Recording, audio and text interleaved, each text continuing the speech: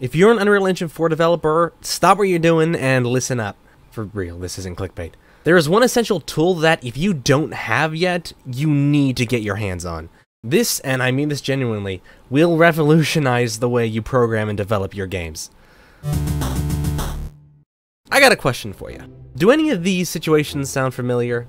You're working in the animation state graph, and you think, man, this is super cool. I wish I could use control states like this in normal blueprints and not just animation. Or maybe you're using Unreal's default AI system and you feel like, man, this is cool, I guess.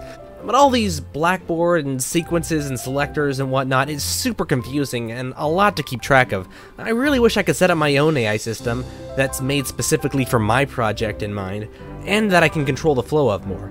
Or maybe you want to create a dialogue system for your game. You spent hours, days, even weeks searching YouTube and the asset store for a dialogue system tool, only to end up with something that only barely functions the way you want it to, or doesn't have the necessary features you need, or is just massively confusing to set up and requires you to develop many workarounds in order to get certain things working the way you want it.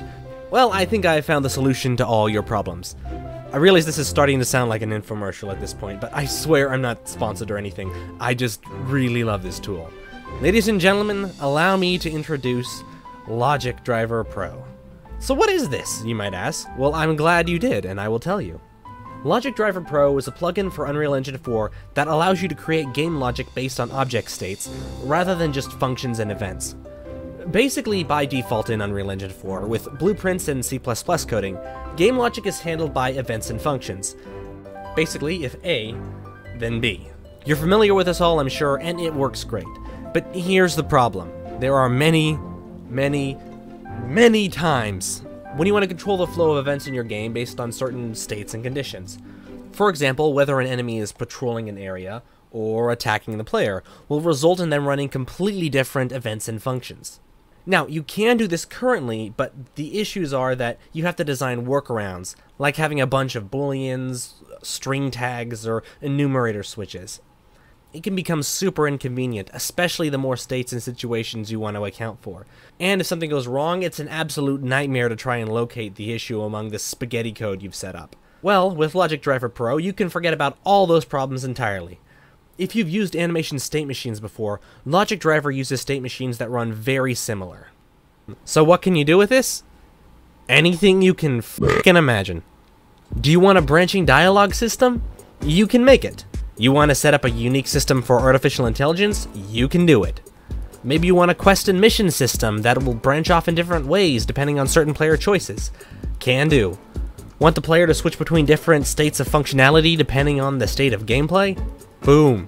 I'm developing a first-person shooter called the Orpheus Project, which you should totally check out, link in the description, and work on prototypes for interesting game ideas I have all the time. This is effectively my full-time job, and I'm telling you right now, Logic Driver Pro has completely and utterly revolutionized the way I design and program for my games.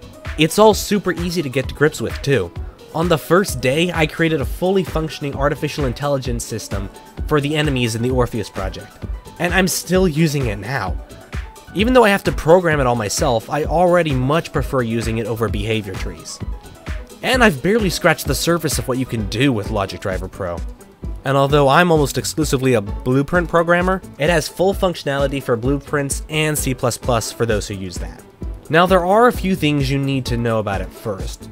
To start with, it's $75 US by default. So while it's not a super big investment, it may be a bit pricey, particularly for new developers.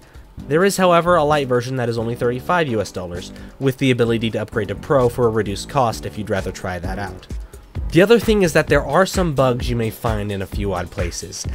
For example, I found that using certain special characters, like colons, in state names can cause the editor to crash while trying to compile the state machine. However, this is the only one I've personally run across so far, and I was able to get it sorted out in just a few hours thanks to the help of the creator, who, let me say, was incredibly helpful. He's quick to communicate with you and really cares about making the best product he can, so I'm super happy to be able to help him out. Guys, I really cannot emphasize enough how amazing this tool is. If you're a solo developer or part of a team, you seriously need to check out Logic Driver Pro. Especially if you're someone like me who loves the process of creating your own logic trees, not to mention seeing them pay off the way you hoped. I guarantee you will not regret it. That's all I got. You can check out Logic Driver Pro with a link in the description. I'm out.